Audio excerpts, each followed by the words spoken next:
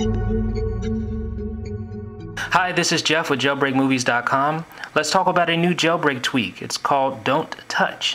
And the purpose of donTouch is to prevent you or prevent anyone who picks up your iPhone from launching apps. You can lock or unlock Springboard app launch using this jailbreak tweak. So let's go ahead and install this. Okay, so we're back to our home screen.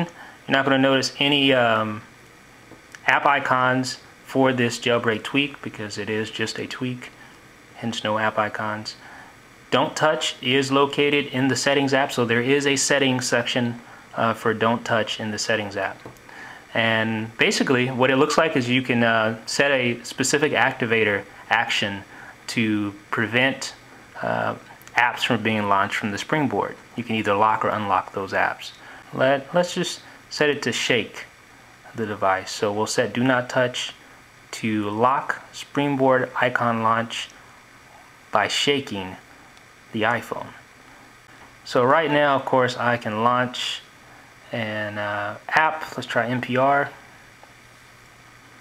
Okay, that launches fine. Let me shake the iPhone. Okay, you see all the lock dialog pop up. Let's see if I can launch. Oh, look, it's locked. As you can see, I'm not able to launch any app from the Springboard with this tweak enabled. And of course, you can enable it by a variety of different activator actions. I chose to use the shake action to activate. So that's pretty cool. I mean, it would be pretty easy to bypass. Technically, all you have to do is go into settings and, eliminate the activator action or just turn it off. If you turn preferences off, you won't be able to launch preferences or Cydia until you unlock your iPhone.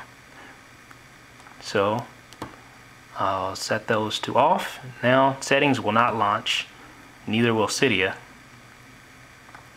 But interestingly enough, I'll just shake it and now I can launch all my apps as normal. So this is a pretty cool tweak, especially if you have kids or you have someone that's not very knowledgeable about the iPhone. Of course, this will probably prevent them from launching those apps. But anybody with an inkling of knowledge about how the iPhone works can easily get around this lock functionality. Is it worth 99 cents? Well, it's going to depend on your current situation, as I explained. But to me, this is something that can be useful in the right situation. This is Jeff with jailbreakmovies.com.